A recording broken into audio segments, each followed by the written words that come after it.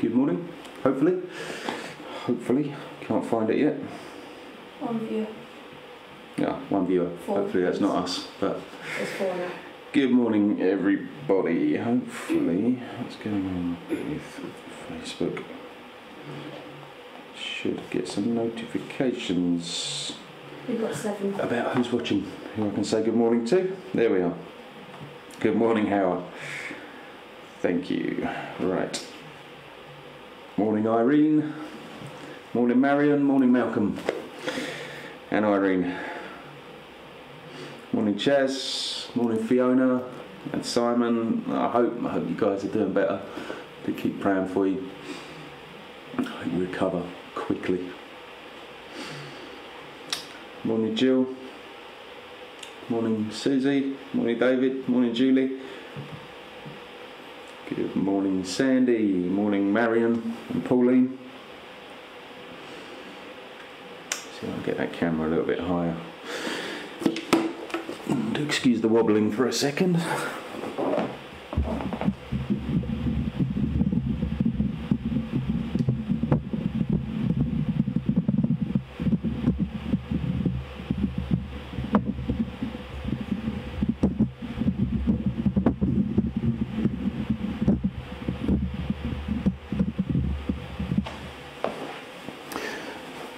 Not much, but never mind. I can stoop. Morning, Kelly.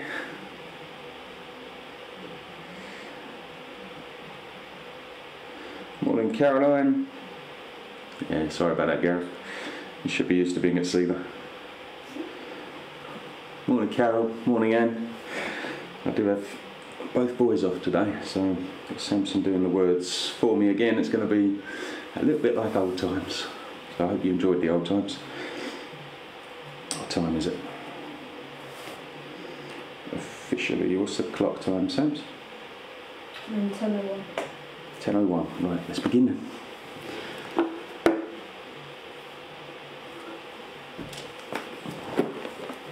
So yeah, I just want to bring a short encouragement to you this morning, something that Sarah Horsley read during the prayer meeting on Wednesday from Isaiah chapter 40.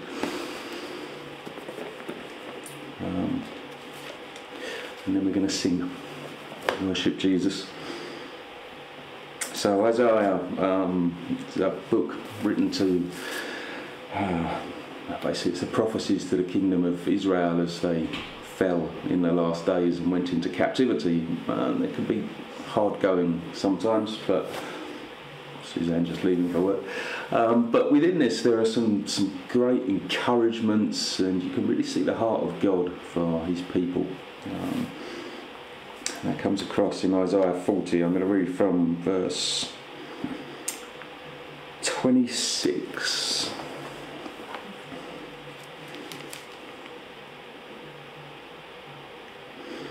Lift up your eyes on high and see who created these. Talking about the inhabitants of the earth.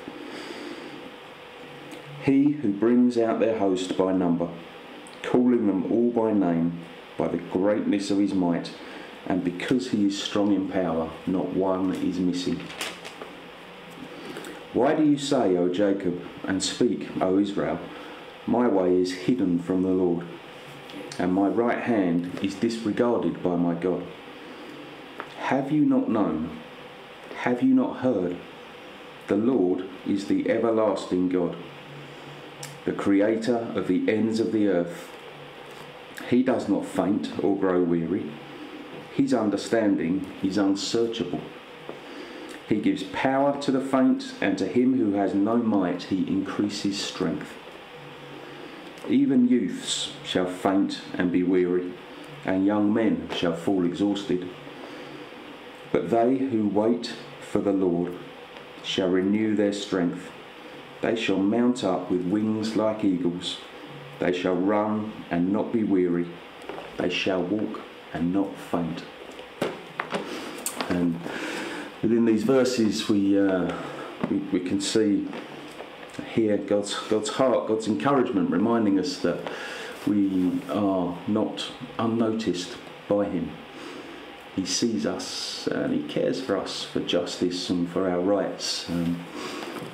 our trials and our sorrows and our difficulties and inconveniences at this time as well don't go unnoticed by him. He's not an uncaring God. And he assures us down in verse 31, they who wait for the Lord shall renew their strength. It's a promise from God that those who hope on him will find his grace and will find his provision.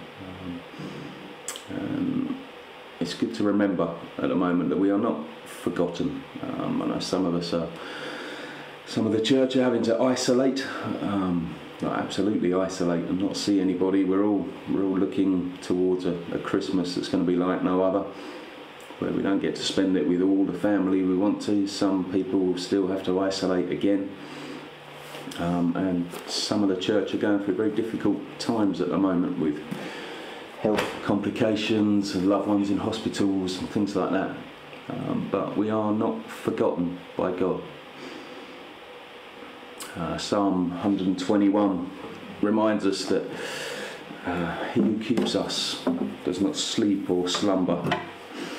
And we have these hopes, these truths, these promises actually because of Jesus, because Jesus came for us. This time we celebrate this time of year. He came as a baby to redeem us. Steve called it a cosmic salvation plan the other night. And that's worth reminding ourselves in our hearts that that's what this time of year is about. Actually, it's not about family, it's about God's salvation.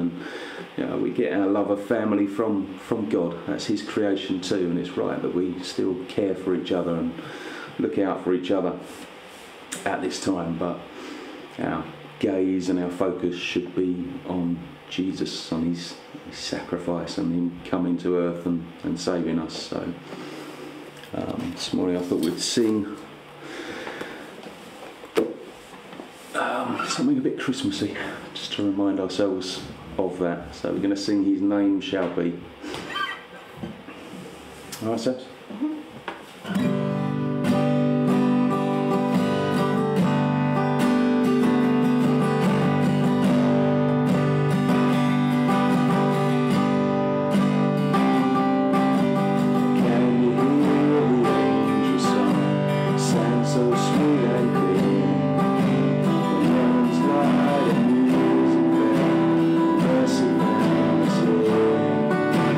Glory in the highest.